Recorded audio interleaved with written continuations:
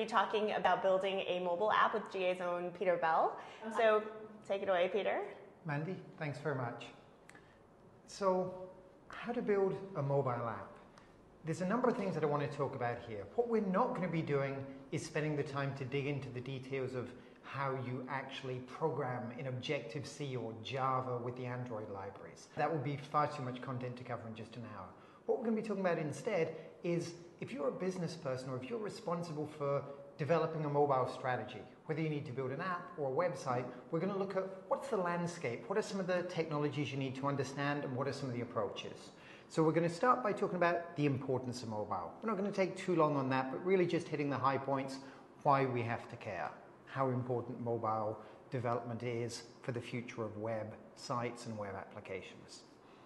Then I'm going to take a little bit of time to talk about the mobile difference, because it's not just a matter of taking an existing website and throwing it onto a smaller screen. So it's important to understand some of the design drivers that will affect the way that you build a mobile app as opposed to something for a larger screen. Then going to take a little bit of time to talk about developing for mobile. How do we actually do that? Looking at everything from building mobile websites, taking a responsive approach, or perhaps creating a completely separate design and a completely separate site for your mobile website. And then looking at, if you need to build an app, how do we really do that? Should we be using tools like PhoneGap or Titanium or building native apps? What are each of these things, and then what are the trade-offs between them? Then I'm going to talk briefly about this idea of moving from the concept of just mobile. So you're talking about, oh, I've got a desktop device, and then I've got a mobile device, to starting to talk about screens and understanding that over time there are going to be more and more different internet-enabled devices that we use to access information, and that it's important to have a strategy that supports all of the screens that will be relevant for the kind of business you're trying to build. And then finally, I'm going to give a few remarks on picking a strategy, and then there'll probably be a little bit of time for questions at the end. So, the importance of mobile. I decided to pull just 2 or 3 data points to give an idea of just how important mobile is these days. Here was a great quote that I saw recently. Apple makes more iPhones than humans make babies. So this is from the last quarter of 2011, showing that the adoption of mobile devices is on an unprecedented scale. It's absolutely sweeping not just developed nations, but around the world. But it's not just about devices.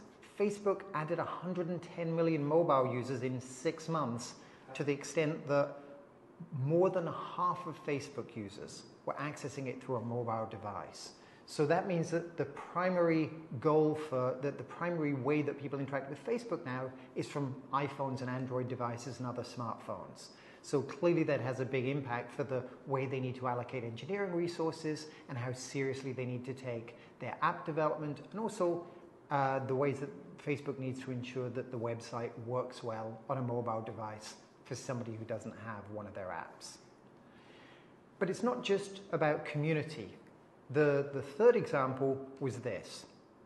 Amazon sold more than $1 billion through mobile devices in the past year. But this is talking about, this article comes out from 2010. So years ago, Amazon was already seeing a substantial part of their traffic and a part of their revenues was coming from mobile devices. So mobile commerce is absolutely here, and it's something that we need to think about seriously. So given that mobile is important, what are some of the differences with a mobile device? And I'm going to talk here specifically about phones, but then we'll talk about other devices like iPads and Kindle Fires and the kind of broader tablet market and the large screen market a little later in the presentation. But let's have a look at some of the differences when you're designing for a phone. The first thing is that it's important to realize that it used to be thought of that when you were talking about mobile devices, it was really just on the go. You had all these pictures of a guy sitting, on his bicycle checking stuff out on the phone. And that's a reasonable way to think about mobile in the past. But mobile has become much more all-encompassing than just being an on-the-go strategy. And so now perhaps the best way to think about mobile is as ad hoc. So what does that mean in practice? It means that there are a number of use cases you see for mobile. The first one is around microtasking, and this is perhaps a good way of thinking about mobile in general.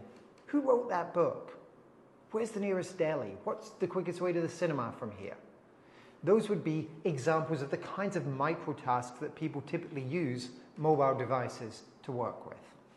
And there are three main use cases typically within microtasking. The first is local. So I'm looking for a deli near here. Where's a good place to go grab some tequila?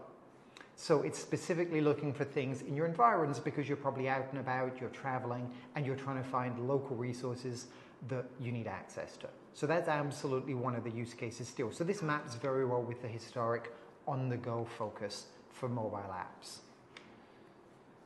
But another use case is when you're bored, whether it's waiting for a meeting, whether you're on the subway, if it's someplace like New York, it's a chance to quickly catch up content.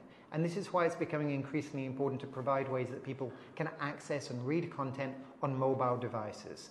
And you're seeing better and better synchronization, things like the ability to view pages in Safari, but then save them for browsing on a mobile device. So that way you can actually look through pages or papers or information online even when you're offline. So it's that way of just saying, I've got 5 minutes and I want to use it by learning or doing something.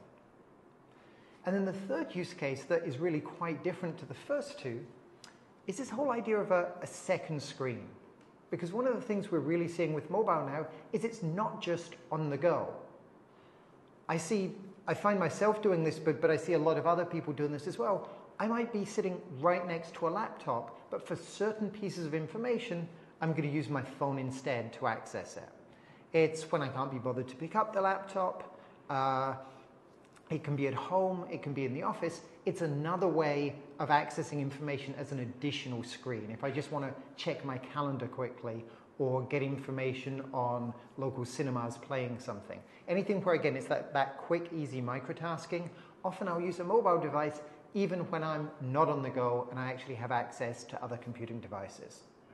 And I think this use case is going to just continue to grow, especially as we get move towards 4G connections so that we're getting faster download speeds to mobile devices, as we get better processors on the device so that they can do a better job, and as we get better displays and larger displays for clearly viewing and accessing the information.